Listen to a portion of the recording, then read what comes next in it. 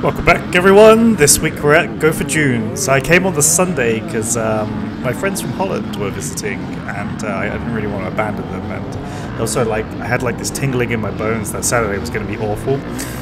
So I heard that it was an absolute nightmare on Saturday. Mud, chaos, carnage, bikes buried the top of your helmet deep into the mud.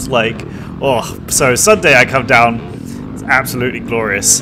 I was fairly happy with how I did that MX part, although you don't need to see how many places I lost. I think I made it into the first quarter at about 10th and probably finished coming out into the woods at about 25th. But having never I'm not an MX guy. I was a little bit very timid, but I started making up some places going back into the woods. And my tactic for today, because I heard that some people said that they did a walk of the track and they said it's just as bad as yesterday. I don't think that was quite true, as just as bad, but it was definitely my tactic afterwards was basically just take it easy, try and pick good lines, and I think that kind of paid off. So I managed to do 5 laps overall, and I came 54th out of 113 overall and 20th in class out of 31. So I'm pretty happy with that. My first lap was the fastest lap, probably because I was the fittest at that point. My freshest. Here I'm trying to make some passes again, trying to take alternate lines where I don't see them as too bad. Maybe I can sneak around someone who's getting hung up on stuff, but it didn't quite work out this lap or any laps. But I think the theory still stands strong. Got my peg caught on that tree. Need to make sure I didn't do that. Those holes there were deep. You fall in there, your pegs are getting stuck. So my theory was my tactic was just ride carefully, don't fall in any holes. You'll probably do half decent. I never do good at Gopher Dunes. It's way too fast for me, I'm just not confident in this style of this place. I've got nothing to complain about my bike. The grip was good, everything felt good. I'm just, not used to it. And then I was getting freaked out by the ruts and the mud and throwing MX as well. Obviously, I was just a little bit out of my comfort zone, but I'm pretty happy with 20th out in class, seeing as I think I counted I think it was 25th or something coming into the woods. So I managed to pick up a few places. So after the first lap, I was 23rd. I seemed to be about 23rd, 24th, 22nd, and then on my last lap, I got to 20th. So I guess I made some time back. Maybe people got too exhausted and couldn't keep going, but that's another part of the tactic, right? Just keep going, do more laps than the other people. My fastest lap was 26:56, which isn't particularly great, but afterwards I started falling more and getting stuck more and doing silly things. So by my third lap was my worst. I guess my last lap was the worst lap, but at that lap I was just trying to survive. But my third lap I just kept falling everywhere, and I was so annoyed. So then my fifth lap was was my second fastest, but I think it would have been my fastest. It was a 27-minute 32 on my fourth lap, and even though my hand was really, really sore, I felt like I was riding really well. So the parts where I was on the bike, I was moving quite good, and I was very happy about that. But because I had, it turns out, ripped the entire of my palm open because I got a blister, probably because I was shit scared from riding in lap 3 and 2 and gripping way too hard, and my gloves were a little sweaty. It was 29 degrees today. It's quite warm, and as you can see, the ground is quite wet. Well, it's not wet. It's not wet like Saturday, but the ground was soft, and I was just gripping on. I made some more. I saw they all go to the right. I saw that the path goes to the left, and I was like, I can get over that log. I did. Made a couple of places back there. Pretty happy about that. This is what I was trying to do all day. Just little jumps here and there. Try and pick up some places. So it kind of works here and there. And then on the faster bits, 15 people just razz past me because I'm too slow. Someone's stuck. There was a lot of people stuck in a lot of places. That one wasn't even so bad. He's managed to at least get the front of his bike out. Unfortunately, most annoyingly, I got sprayed with mud later in this lap, and I lost some really good footage of my second lap. And it's a bit of a shame because sorry, on my first lap I got sprayed, and I lost quite a lot of footage until the third lap.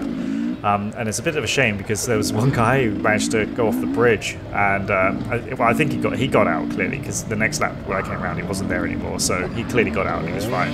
I couldn't see what number he was. Yeah, so I got sprayed. I was like, no, but I didn't realize it was on my camera, so I didn't realize until I was checking the footage later. So there you go. You can see him in the water. What number is that? 522. I'm sure he beat me. He probably got out and still beat me.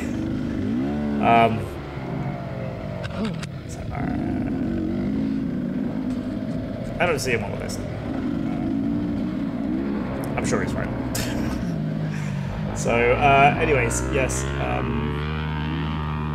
522. No, he didn't beat me, but that's probably because he only did 4 laps. I'm not sure why. Maybe he ran out of fuel or water. Because looking at his lap times, he definitely should have beat me. Even falling in the river, he was only 20 seconds behind me. Even falling in the river, he should have beat me. I guess he just ran out of fuel and just didn't do a 5th lap, so I beat him because of that. But that's it. Tactic. Just go one more lap. Smash your body to pieces. One more lap. Yeah. So yeah, Gopher Dunes. It's I think they've been taking feedback or something, because every time I come back, the track does improve. And they can't control the weather, so, and everybody knows, like, you know, springtime is going to be wet, so there's nothing you can do about that. I'm like panic cleaning my head up my thing now every time someone goes by, so obviously I keep cleaning it quite often because I get overtaken by a billion people.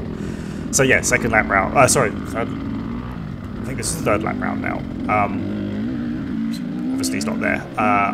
But yeah, I think they've been taking feedback and improving it, because the track is getting so good. The trail itself was so nice. I really liked how they did like dual fast lanes into single trail, and the single trail would then split again into like these little slightly wider open areas like this. And there's lots and lots of different routes through here. If it wasn't just rutted to shit, this would be such a good trail. And there's so many passing opportunities that like people would be able to go all over the place. It would be absolutely, well, it is an amazing course that they've built. It's just you can't control the weather. So if it had been dry, this track would have been absolutely immense and probably extremely fast, because it was already pretty fast, but it would have been extremely fast. Yeah, I averaged 21 kilometers per hour, which is doesn't sound hugely impressive, but seeing as I basically felt like I was paddling around, like pushing my feet through the mud. I'm still pretty happy with that. So some other observations that I'm very happy with at this race. Just this part here, I went to the left a little bit on, I think it was like my fourth or fifth lap, I can't remember. I was really tired at that point, and I kind of overshot the corner, and then I ended up alongside, like like perpendicular to one of those, not horizontal, perpendicular to those logs, and I was like, oh no, but I managed to do a pivot and get over it in one go. I was so happy. One smooth pivot over it, and I was free to go on. So my pivot practice has started to pay off. I used it once to my success. so that was very successful in my mind. I was very happy about that. It was the first time I managed to actually do a pivot and like just land it. I was like, oh, I got over the log and everything. What else? Another thing I noticed, I was a heavy breathing, dribbling mess at the start, because I think this is like one of those things that is to do with your lack of cardio, basically. So my first lap I was coughing a lot because I was getting a lot of phlegm build up because my heart rate was too high for my cardio. So I definitely need to work on my cardio a bit more. So I'll work on that this year. I keep saying that I'll work on it. I have been trying, but it's difficult because I'm lazy. So that's that. So yeah, I'll work on my cardio. It doesn't help because I work from home, so now I don't even have like the luxury of walking to work, because I used to live 15 minutes walk from my office, so you know I get my cardio walking sprightly, and that's a sprightly speed to and forth the office. But now I don't have an office anymore because my office is in San Diego, so it's a little far away. So I just work at home, and now I need to actively go out and do cardio.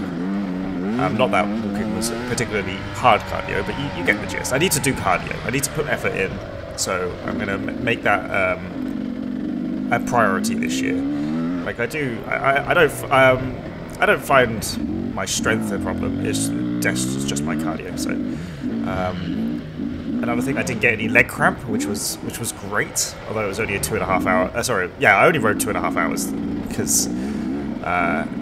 Yeah, I know the race is 2 hours, but I, you know, that fifth lap basically took me all the way through to, I don't know, like 2 hours 20 or something. But no leg cramp, so that was good. I did get tricep cramp, which was the first. In fact, at that point, I saw Isaac. He just passed me. Maybe a minute or less before. He actually bumped into me when he passed me. I thought that was hilarious. And then he waved and said sorry. So I thought he recognized me, but I think he was too in the zone because I think he was competing for like podium at that point, so he was really going for it. And then I came around a corner where it was like really muddy and there was just like cross ruts everywhere, and I'm like, what the fuck do I do here? Yeah, whilst I was waiting, my tricep started to cramp up in my left arm. I was like, what the hell? And in about, I don't know, like 20 seconds later, I just shaked it out and drank some more water, and I was good to go again. But that was the first. Another thing, observed the suspension was fantastic in the woods. I probably needed to dial it out more for the MX side because I did bottom out over one of the jumps. On my second lap, I was like, oh, okay, so I get it. I can go a little faster. Drop the bloody bike. Like, what we're doing here. Yeah, so I'm trying to beat that thing up. Well, it was too high, now it's too low. There we go, that's good enough.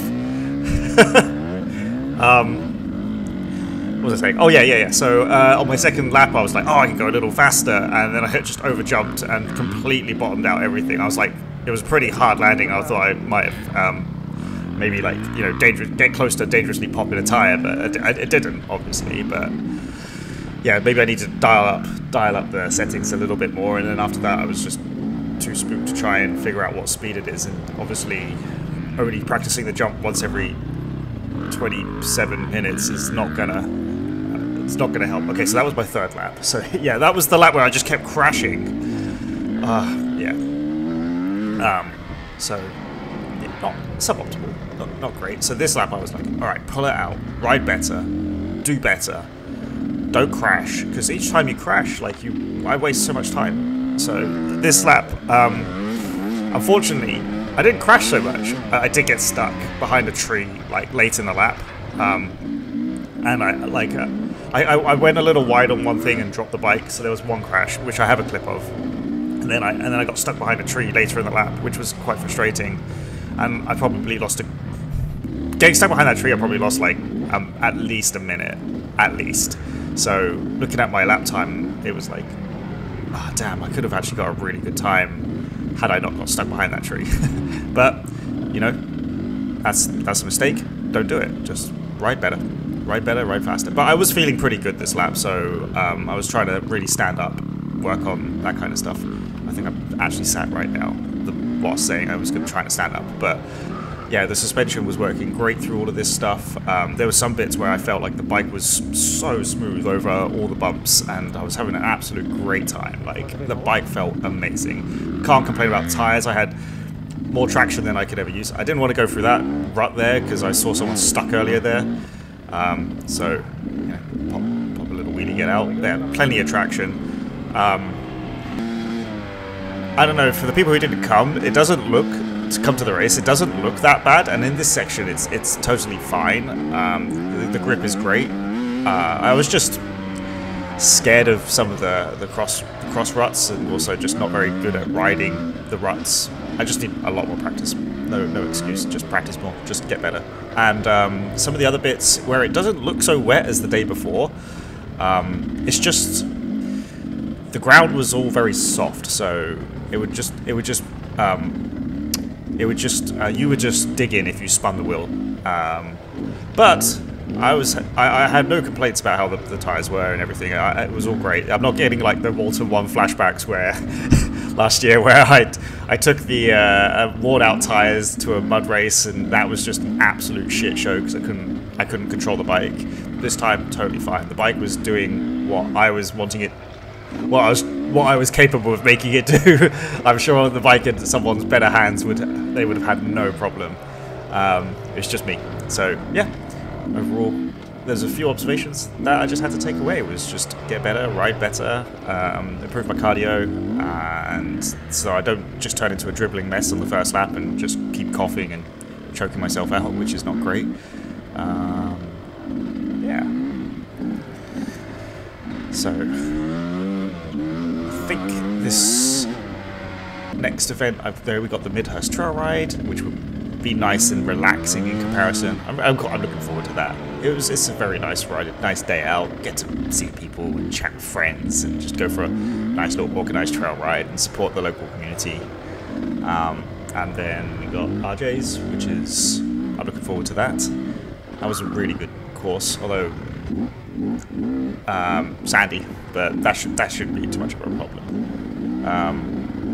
Then yeah, Cochrane's. I haven't done that one before, so that one should be interesting. I'm not even sure where it is. There's no address posted on the Offroad Ontario thing, but oh, this bit was super nice. Like, if the trails were all like this, I would have been having an absolute blast. The bike felt so good. I couldn't feel a bump.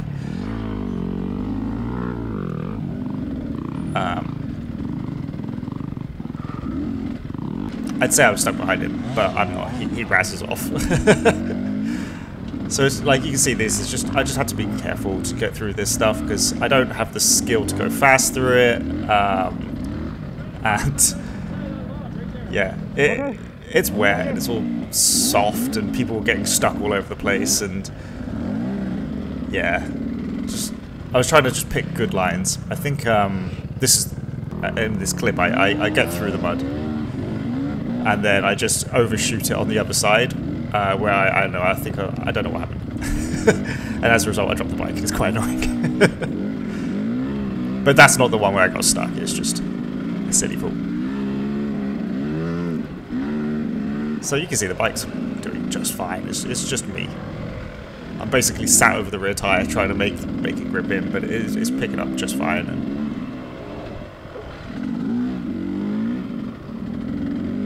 making progress.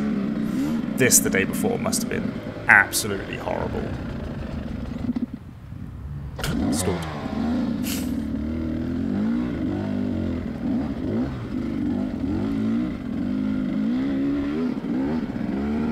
See, not so bad. Oh, maybe it is.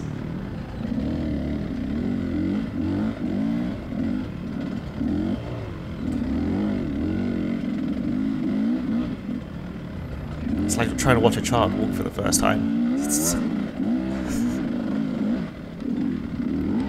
Oh, where am I going?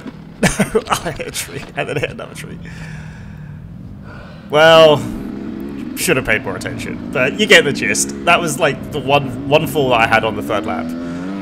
Just shitty crash into a tree because I didn't turn properly, and then I got stuck one other time. But other than that, this was my favourite lap.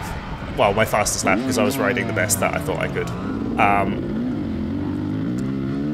Yeah, so again, if the people who run Gopher Dunes watch this, absolutely great track.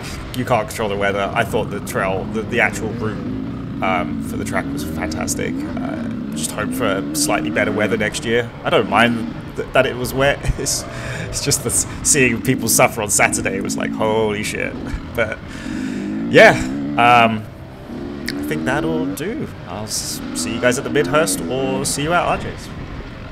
Thanks. See you.